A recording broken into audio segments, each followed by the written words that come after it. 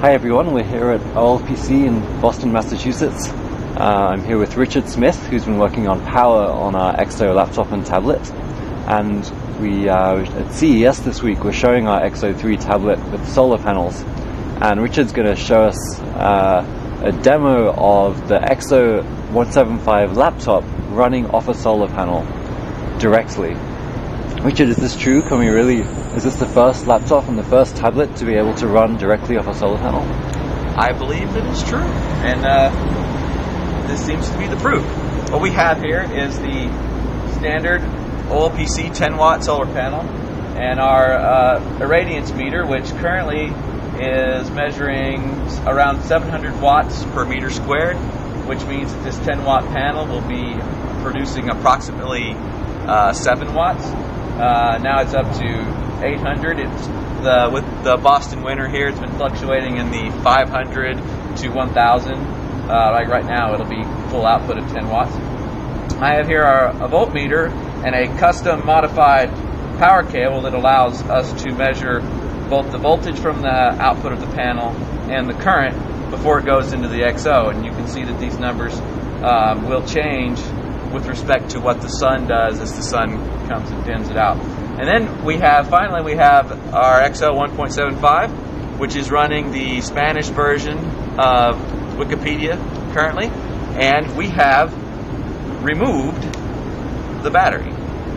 So there are no power sources to the laptop except the DC input coming directly from the solar panel. So you can imagine a kid sitting under a tree somewhere in the developing world with one of these laptops or a tablet.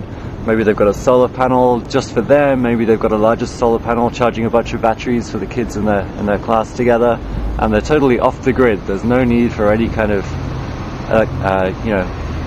fossil fuels, nothing like that going on. Yes, and now if you're doing this in the real world, we have the battery removed for effect, but if you're doing this in the real world, you would of course still have the battery in, and that would help cover up the times when the cloud comes over and the sun briefly dips down. But it's easy to imagine that with a 10-watt panel, you could actually go outside and work with the laptop and have a net power draw of 0, or actually even charge the battery. With the solar panel was being shown at the tablet, that was a 4-watt panel, and so that would maybe just barely get you by, or just a little bit of charging, depending on what the solar conditions are. Because as you can see, a lot of times we don't even get full output of the panel because the sun's never fully bright all the time. I see. So you're okay even with a smaller solar panel, because the point isn't to do the sort of the cheeky demo that we're doing here where we're running the laptop just off the solar panel. The point is to use solar to charge the battery, and then to, after the sun goes down, use the battery that you've charged.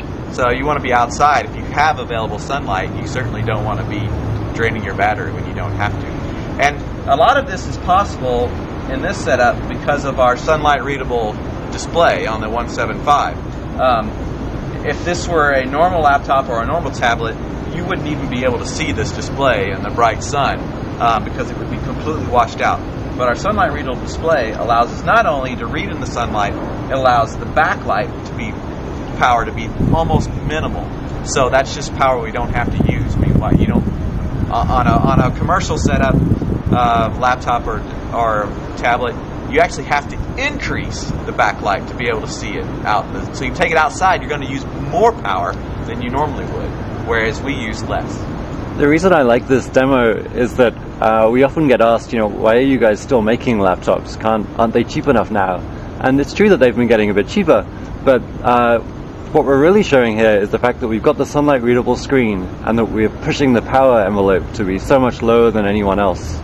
And these are really obvious things that are needed for the kids that we're targeting, where you don't have a grid with electricity available all the time, almost for free, which is sort of what we see here. And you don't have, you can't go indoors and use your backlight. So we're really making appropriate technology here. Yeah, our CTO, Ed McNerney, likes to say, how big does your battery have to be when there's nowhere to plug it in? And this is the answer. It actually doesn't have to be very big at all if you can run directly off of solar. Great. Well, thank you very much, Richard.